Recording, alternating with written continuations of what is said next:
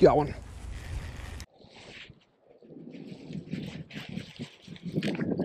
We got a nice one. Oh, this is a pig.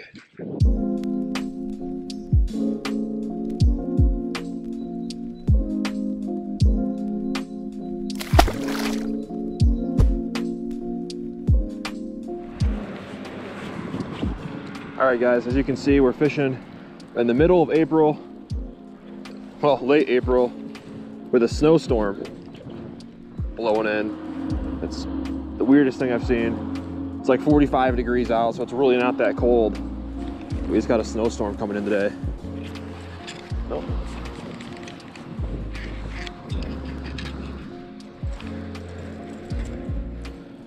We just have a jerk bait tied on. And we're gonna see if we can somehow get a bite in this really weird weather.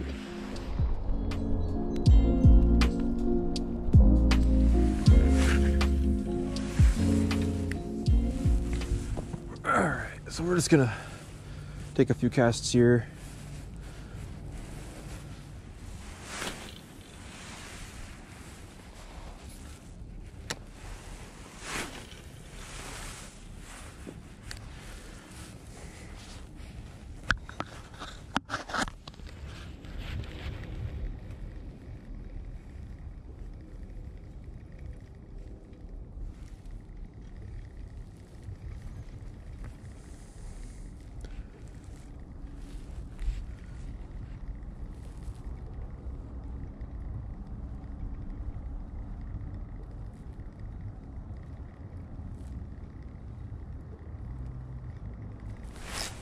Got one.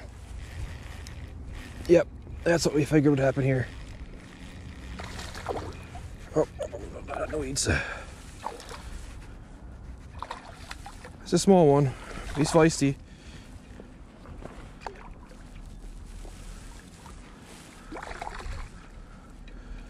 Buddy, you're not helping me here. Hung himself up on the...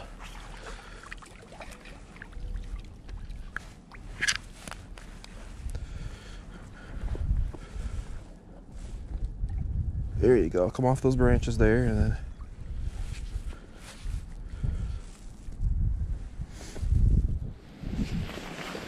let's see if we can just scoop him up with the net there. There we go.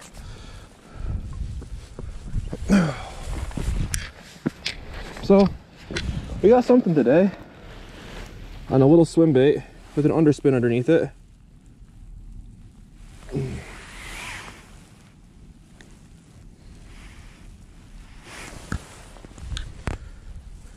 And he's small, but he's healthy. And he choked that swim bait, so you know he's feeding pretty well.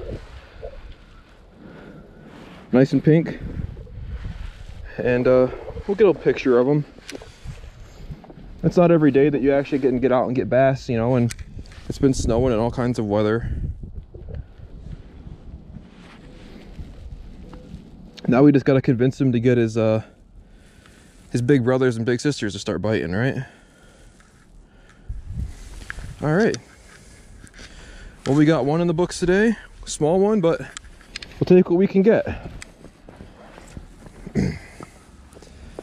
All right, buddy. Let's see if we can get a good release on here. There he goes. Right back down to the depths. All right. And he's off. All right, guys. Change up spots. We're back with the bait caster now. This is a little bit murkier water. We're gonna fish a jerk bait a little bit over here. Then we're gonna fish down along that bank with a chatterbait.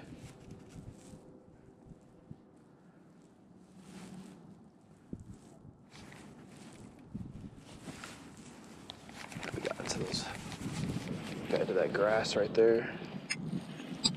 That's the only downside to this spot, is there's a lot of grass, and normally I cut through it with a chatterbait or a spinnerbait. I had a feeling that this is going to happen with a jerkbait, but just wanted to give it a try.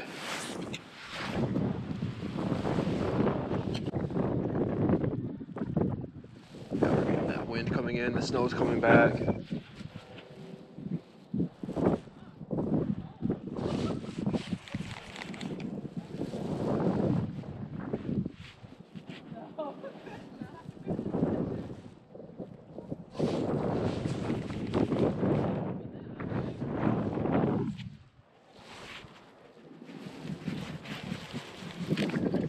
We got a nice one. Oh, this is a pig. Oh, this is a good fish.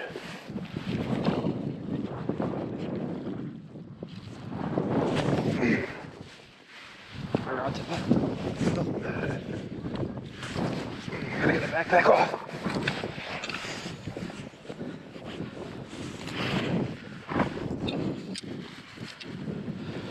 Set down.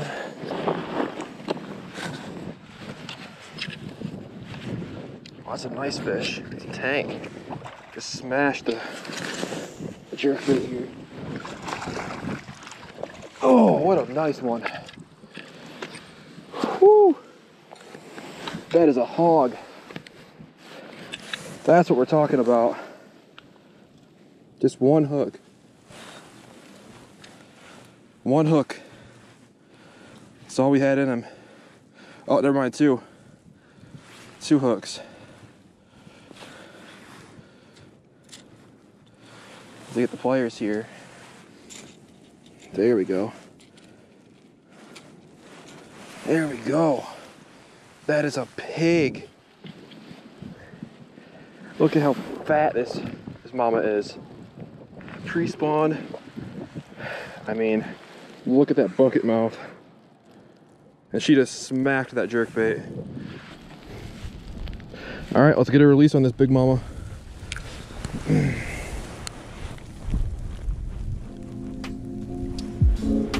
Go, baby girl. Do your thing. She's off like a rocket.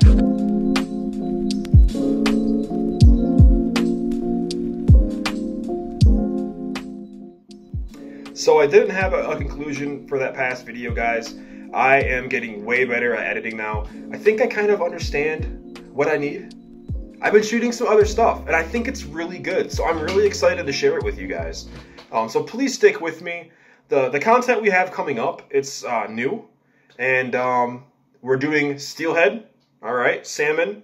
We're right in steelhead season right now. So I'm going to have a how-to video coming up for you guys on how to tie spawn bags. Just figured we'd start with something really basic, a question that I get, you know, from guys all the time when I'm out on the water, how I tie my bags and kind of what I'm using for bait. And yeah, so I kind of wanted to do that. Also, we got some pike fishing videos coming up, which hopefully you guys will like that.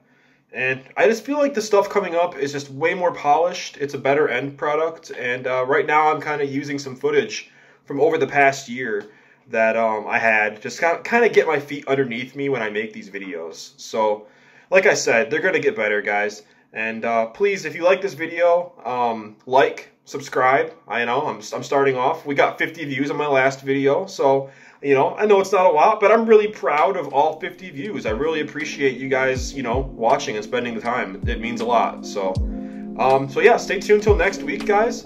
Check out that how-to video, and I'll see you guys, you know, later.